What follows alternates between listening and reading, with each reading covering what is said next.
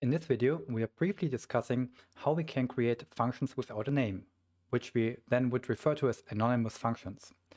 So let's first create a new file and rename it into anonymous.ipython-notebook. Well, first of all, you may wonder, why would I ever want to do that? Why would I ever want to create a function that has no name? Because if a function doesn't have a name, how do we call it? Well, the answer to that is that we will see in future videos that there are applications where it is necessary to put in a function, for example, or a reference to a function as an input to some function that then does something with the function. Okay, for example, apply it to every element in the list or something like that. So whenever we have a situation like that, for syntactical reasons, we need to create a function object. However, the whole purpose of having functions is, as we have discussed before, to reuse it. That's the whole point of having functions. So whenever we are in a situation where we need a function from a syntactical point of view, but we don't want to reuse it, then it pays off maybe to simply create a function object without a name. So let's start with a brief example. So let's create a simple function that simply adds 3 to whatever number we give it as the only argument. So what would such a function look like? For example, like this. Let's define it and let's call it add3. And the function, as I said, takes one argument. Let's call it simply num for number. So we also provide a docstring and we say add 3 to the only argument passed in. Okay, so that is quite nice. And then we simply go ahead and write return num plus 3. So that's quite easy. So let's define the function and let's use it. So add 3. Let's, for example, give it the argument 1, and of course we get back 4. So let's see in memory what this means. So you could think of the def statement as follows. At first, the def statement will go ahead and create a function object somewhere on the right hand side in the memory where all the objects are, and it will put some code in there. So in this case, just num plus 3, and we will add a type to that, and the type is function. And then we will give the function a name, just like any other variable. So let's call it add3 and make this variable reference the function object. Okay, so this is what happens when we define a function using the def statement. So again, two things. First, create the object, and then basically assign a name, a variable name to that object. However, these are two different things. So as we have seen before, in different contexts, we may create an object and not assign it to a variable name. For example, when we exchange an element in a list, for example, because then we simply go ahead, create a new object and make a list point to that, but don't create a new variable, okay? So what's going on here is there are two different things going on that using the def statement will always happen together. So wouldn't it be nice if we could just create the function object without creating a name for that? And of course, we can do that. So the syntax will look like this. And in the beginning, it may look a little bit weird, but it is actually not so hard. So the syntax is, we are going to use the so-called lambda statement. Lambda with a B, of course. So lambda. And lambda is a keyword in the Python language which creates a function object, and it's an expression. So it is not a statement, really. So in other words, as we learned in a previous video, an expression basically means it evaluates into some object, and then it is up to us what we do with the reference to the object. So here we are going to get back a reference to a function object, and it depends on us what we do. So let's continue here with the syntax. So first, the lambda expression receives all the parameters that the function should take. So for example, num.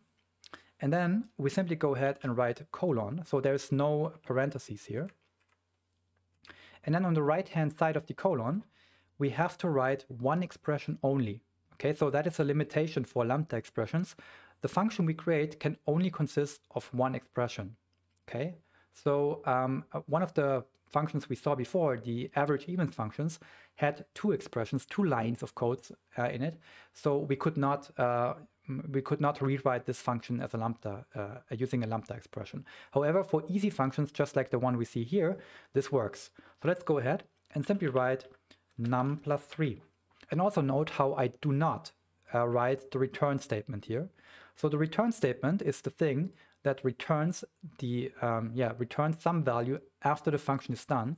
However, the lambda expression does not take it. Okay, and that's it.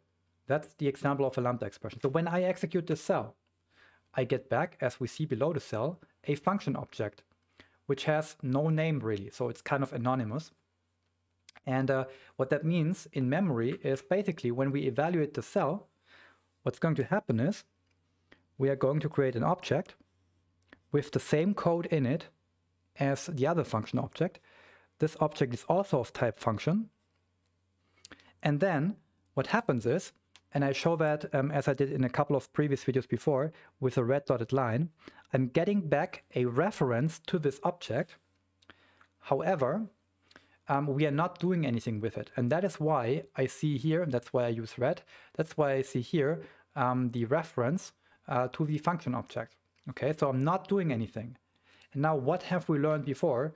What happens if I don't do anything with the reference? Well, what's going to happen is nothing is going to happen. So we just simply don't have a reference to this object. And that means after some time, Python's garbage collector comes in and simply removes the object. Okay. So let's go back here in the notebook. So in other words, every time I execute this cell, I create a new function object. I don't give it a name. And because there is no reference to the object will eventually be garbage collected. So now you may wonder, what can you do with it? Well, technically speaking, what you could do is the following. You could assign this object, this expression, which evaluates into an object, you could assign this object to a variable. Let's call it add3 alt for alternative, just like this. And now what we could do is, I could actually go ahead and call the variable, because as we learned, a variable, any variable in Python is always the same, always works the same way. So a variable, the variable add3 and the variable add3 alt are basically working in the very same way. And now if I go ahead and call this function object, I also get back 4. Okay, however, this is kind of, something that you don't see in a code base, because whenever we want to give a function name, we would simply use the def statement. Okay, so in other words, that is something we rarely ever see.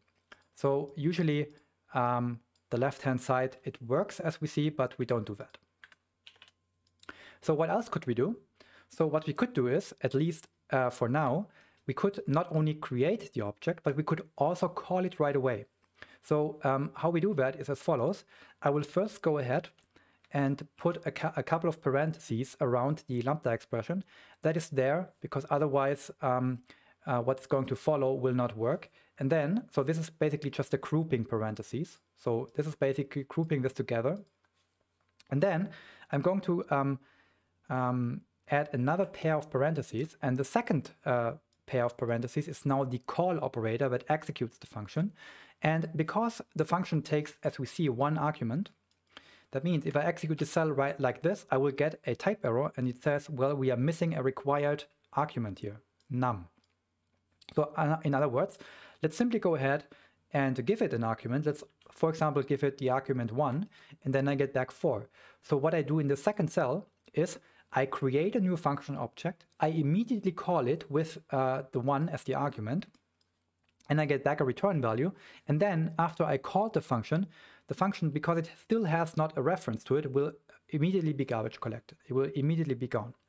Okay, so that is at the moment, this is rather pointless to do because we are essentially creating a function, calling it, and then forgetting about the function. So this does not make a whole lot of sense. However, there will be in future videos, there will be applications where we need to pass in a function to some other function, and then the other function does something with the first function. And in this situation, we could pass in either a reference to a function which we defined with the def statement, or simply we could pass in a lambda expression, okay? So that is how we can create functions that don't have a name to it. But again, it's the same function object as above. It just works like as above. And then often what you see is when people use lambda expressions in real life, they also, similarly to list comprehensions, try to keep the code cell as compact as possible, which is why instead of saying num, we often see simply x. So in other words, the function takes an argument, let's call it x, and it returns x plus 3. Okay, so oftentimes this is what we see here. Okay, so that is how we create a function without giving a name to it. So in other words, this is how we only get half the job done here. Only create the function object without the name. So we can split up these two processes basically that otherwise would always go together into two different steps. Okay, that is it for this video. So I see you soon.